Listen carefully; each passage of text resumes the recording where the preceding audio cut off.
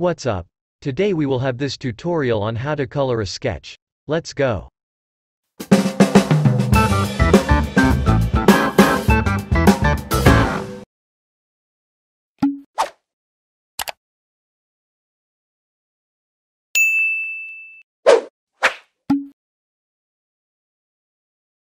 Let's start.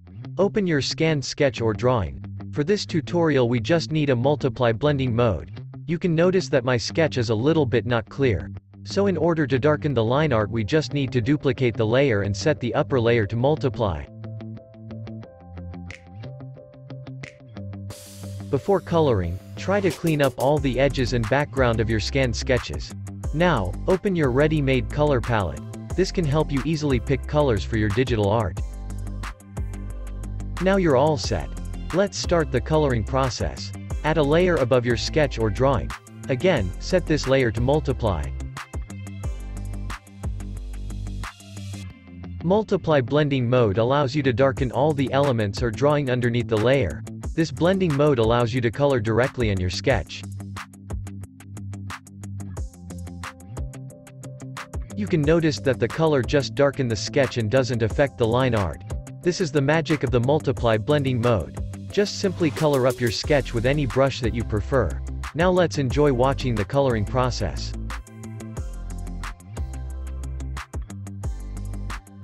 If you have any suggestions or questions about Autodesk Sketchbook, just leave a comment. Don't forget to like, share and subscribe to my YouTube channel. Thank you.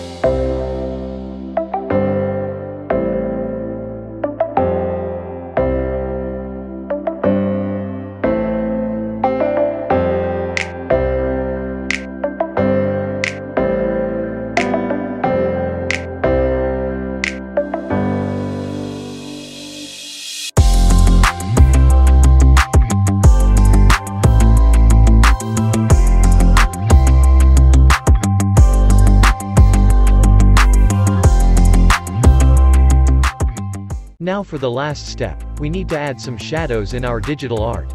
Again, add another layer, and set the color mode to multiply.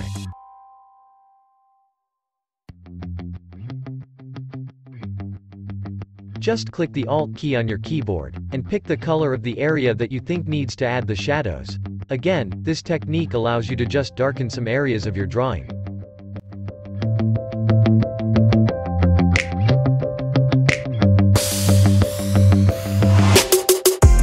Later, you can adjust the value of this layer by lowering the opacity.